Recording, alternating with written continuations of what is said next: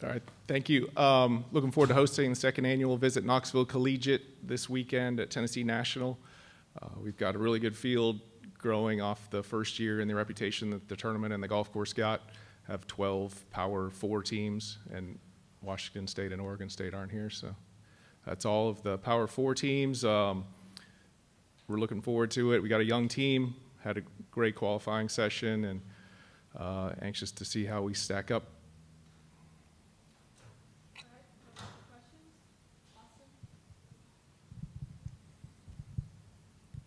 You go back to last year's, you all won that inaugural. Three new members of the lineup this year, though. So what do you like about this year's team, and how do you feel like they've been playing leading up? I think scores in qualifying this week have been lower than they were last year. I think the guys had a really good summer. Last year was kind of a iffy summer heading into the fall. This year we had really good summer. Lance and Jackson especially, both ranked inside the top 100 in the world now, and both started the year outside the top 1,000. So they're peaking and excited to kind of take over the team after Bryce and Jake's departure, and they've been here since day one. So first tournament at my time at Tennessee without Bryce and Jake, and I feel like the guys have started to grow up a little bit and have a little bit more room and freedom to take on some leadership roles.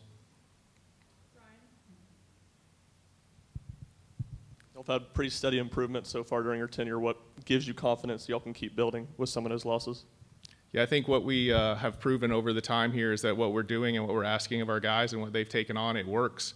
We haven't taken any steps backwards, always improved our ranking from the year before with, many times when everyone thought we were going to take a step back when a couple guys left here and there. So I think we just continue to do what we've been doing. The guys have bought into the culture of what the program has become, and just excited to keep proving people wrong.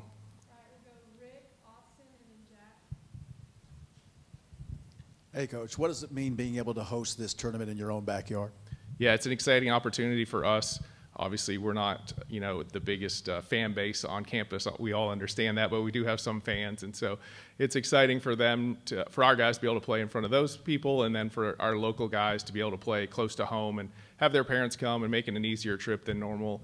And then just to kind of give back to Tennessee National for all that they've done for our program since I've got here. It's just been an exciting time the last 2 years, and really looking forward to it again this weekend. Coach, everybody talks about the camaraderie between the head coaches on campus. Tony's group just kept knocking on the door in Omaha and finally kicked the door down. You all have now been to the national tournament, 2 times in the last 4 years. How much can you take that experience and reiterate it to your team of let's just keep giving ourselves a chance and see what happens? Yeah, it's funny you ask. Last year after Caleb left at Christmas, obviously kind of a shock to all of us and something that we needed to get over quickly. And first person that I had come to speak to the team that January was Tony.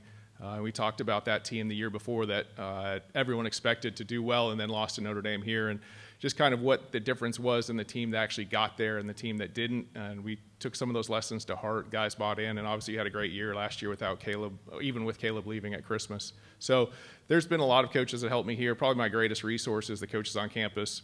After the disappointment of 2 years ago, I sat down with Karen Weekly for an hour and a half, and she kind of told me some of the things that she had to change in her career, and I tried to implement some of those lessons. And so I'm thankful for all the great coaches here, and like I said, probably my best resource as a coach trying to get better. Coach, Jackson comes in, makes the roster in his first tournament. What have you seen from him just coming in throughout this summer as a true freshman? He obviously built a whole lot of belief this summer with the results he had. Won the state open, the youngest person to ever do that. Then to make the Sweet 16 at the Western Amateur, which is probably the hardest amateur tournament in the world, to do that before you get on college campus is pretty extraordinary. And so he's just got a whole bunch of belief. He's got the mindset that he's going to go be a first-team All-American this year and dominate, and that's what we need. Brennan, extension for Danny White. Obviously, a lot of success in the entire athletic department. Can you talk about your relationship with Danny and how he has helped give you guys the resources you need to succeed? Yeah, I think it's no secret that things picked up when Danny got here. Everything that we've asked for and wanted, the guy wants to win, and there's never a doubt about that. And it's a great feeling for a guy that's coaching golf, which obviously I understand we're not the big money revenue sports, but to have somebody that still just wants to win in golf.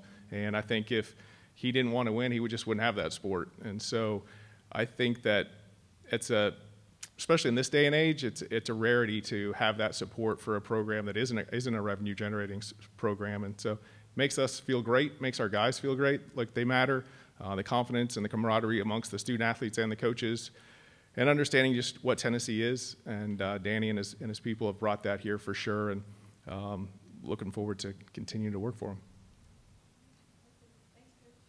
All right, thank you all.